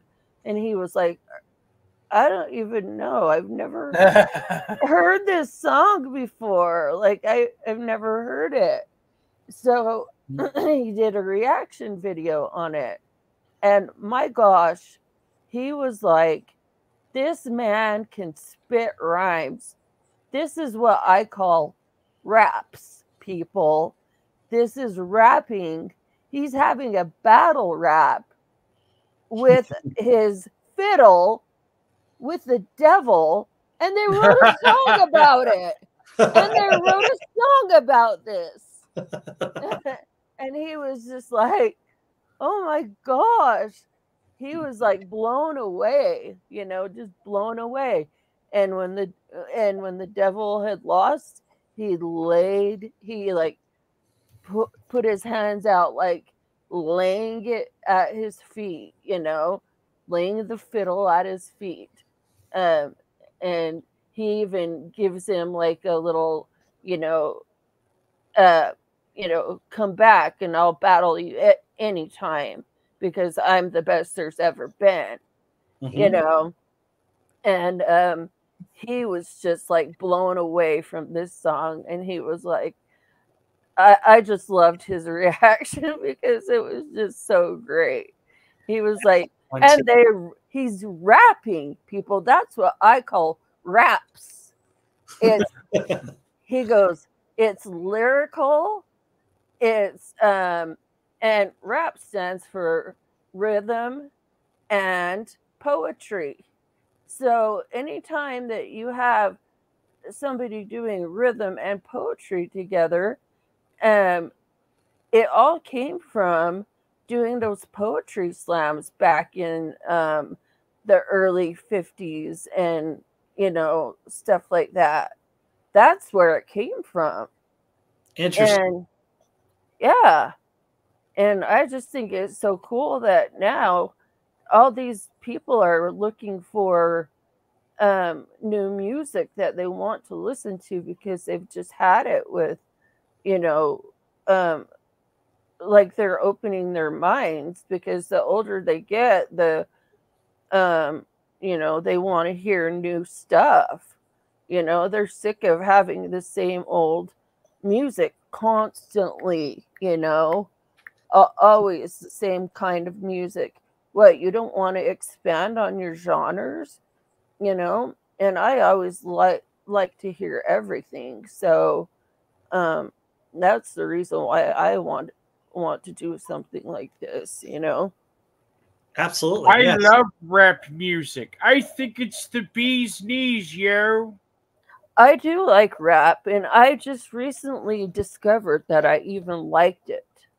I'm not a big rap person. I listened to some of it in the 80s and 90s, but it just got... No, it's not the rap that we have today. I'm not talking about that. We're using all the samples and stuff and yeah, today that I don't like. I was like, come on, create your own stuff. Right. I like people that can do their own, like make up their own rhymes and lyricism, and know how to do those double entendres and triple entendres where throughout the sentences that they're speaking, it all rhymes together and it all fits in a maybe a 4/4, maybe not in a 4/4. Maybe they're doing it faster than a 4/4. So I just think it's cool the way that it sounds. And rap is considered anything that is rhyming and poetry. So interesting. I didn't know that about rap. Yeah. So anything that has to do with rhyming and poetry and is set in like a musical, lyrical, stage. And by entendres, I mean that if you take a sentence, you can take part of a sentence and rhyme it with the rhyme the middle part with the middle part of the next sentence, but rhyme the last part and the last part of the next sentence. So that's a double entendre. So that means that he rhymed the middle with the middle of the next sentence and the last part with the last part of the sentence. So, with the last part of the next sentence. So that's a double entendre. Raven Hart says One Night in Bangkok is listed as a rap. Yeah. Yep. I didn't know that. That's cool. Yeah, it's anything that has to do with you know, like rhyme and poetry. That's all it is. It's just poetry set to music. So, and you know, like I see it in bands like 21 Pilots, where 21 Pilots is doing rap in they're considered kind of alternative, kind of a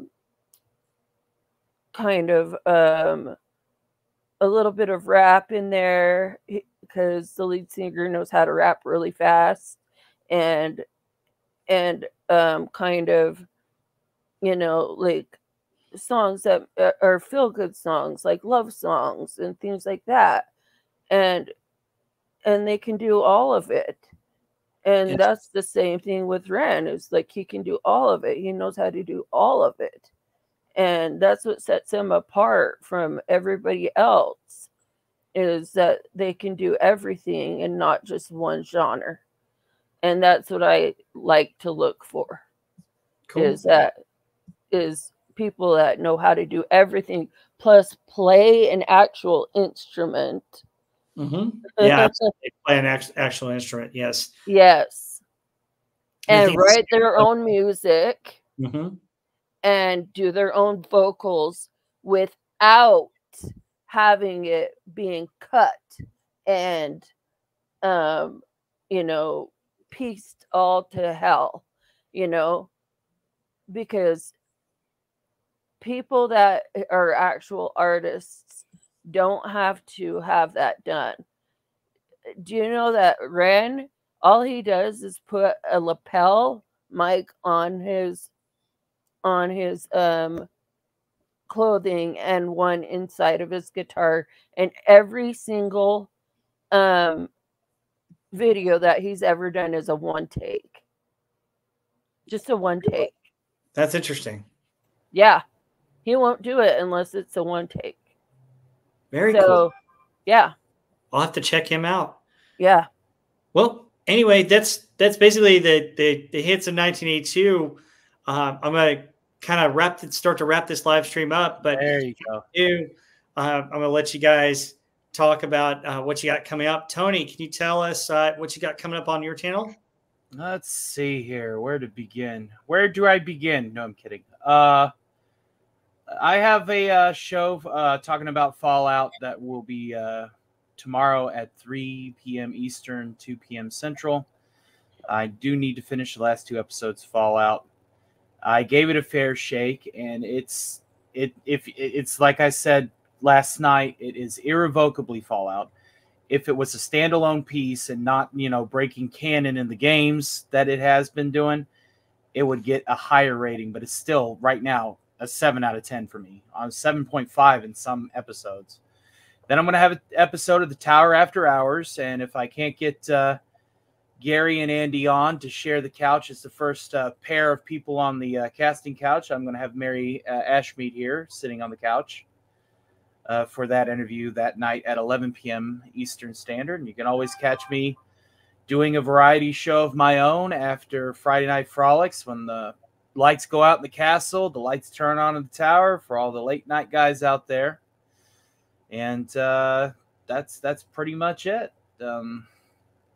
Living the dream, dreaming to live. Agent Pepsi One, what have you got coming up? Anything? Well, I mean, I've been kind of quiet on my channel. It's just, this is the busy time of the year for me. So it's another 6 weeks. It was 6 weeks from yesterday, and I'm finally on summer vacation. I get rid of these damn teenagers. So I'm looking forward to that, and I should be doing more in the summer. My husband and I are planning to go to Germany over the summer. Oh, So fantastic. really looking forward to that. Hopefully we get to do that. And yeah, I mean, I'm just trying to take it easy for a little bit. And state testing is here, so I'm super busy. But that's all No I'm gonna birthday live stream? no, God, no. Hmm. I have been I have been promised a very nice dinner, so that's where I will be on Wednesday. All right. And the Ginger Menace, what have you got coming up? Anything exciting? Yeah, I'm gonna have Tony help me set up a reaction video, and we're gonna try a reaction video place where I can react to new and upcoming music. And I really want to see what's coming up in the next, few years or so. And I just got into a band called NF, and he's nothing but rap, but it's it starts out dark at first because his mother died of a pill overdose, and I've had that happen to friends. Yikes. So like it really hit home for me. And so then now his new album is called Hope. And he's wearing, in all of his other videos, he's wearing black, and he's carrying around a shopping cart that has black balloons attached to it, and that's his baggage. Right? And so now he doesn't have the shopping cart, he doesn't have the black balloons, and he's dressed in white. So and he just had a newborn son. And so it changed his whole perspective on life. And he said, "Mother, I forgive you, but I don't want my son to grow up wondering where his father is." So I want to get into things like that where it's deep and emotional, and it hits you in a way that you are moved by it. So that's kind of what I'm looking for. And hopefully Tony can help me set up my channel, and I'll get it started. We'll definitely do it. I'm busy tomorrow. I'm going to play cards with friends tonight. Well, what are you doing next weekend? Because I'm going to be working. I don't know. I might be working that Saturday too. They're giving us overtime. I got to jump on that. We'll figure it out. We'll figure out a date and time. Oh yeah, for sure. Absolutely. Yeah. Seems great. Sounds like a very positive, uplifting message that the guy has too for all he's been through. Yeah, absolutely. And that's the same with Ren. I don't know if you know, he had Lyme disease for half of his life, and he lives in Wales, and they misdiagnosed him. They just kept misdiagnosing him, and it scrambled his brain, and he had brain damage because of it. And so he had to go. He's right now in Calgary in Canada, getting stem cell stem cell things, IVs every day, because it really did a number on him. That's why a lot of his songs start off like there's one called Dear God, and that one really hit home with me because it talks about your pain, and what is there something out there, or is there not something out there? You know, and he questions it, and which is what human beings do. You know, and so he thought he was going to die for most of his life. You know, and he has another chance at life, and he's taking his chance, and I just think that is fantastic, and he deserves it. Absolutely. That's great. Well, on my channel, I've got a couple things coming up. I've got the top 10 Nintendo games, my personal nice NES games. Then, of course, I'm on Pop Culture Breakdown this Wednesday. Yep. And I think I'm going to do a video about the Billy Joel album, The Stranger, because he just released a video for one of my favorite songs on that album, Vienna. And I kind of want to do something that would support him on that. So... Oh, awesome. And you all know that I'll still always be on Doomcock's channel. You know where to find me. Absolutely. Queen of the Wrenches. Yes, Queen of the Wrenches. So, yeah. But anyway, thank you so much, audience, for joining us. We hope you enjoyed this trip Thank down. you, everybody. Thank you so much, Tony, Agent Pepsi One, and the Ginger Menace for joining me. Thanks for being here, folks. Have a wonderful weekend, and we'll see you out here. See ya. Thank you so much. Bye, everyone. Thanks, Rob. Love y'all. Appreciate it, sweetheart.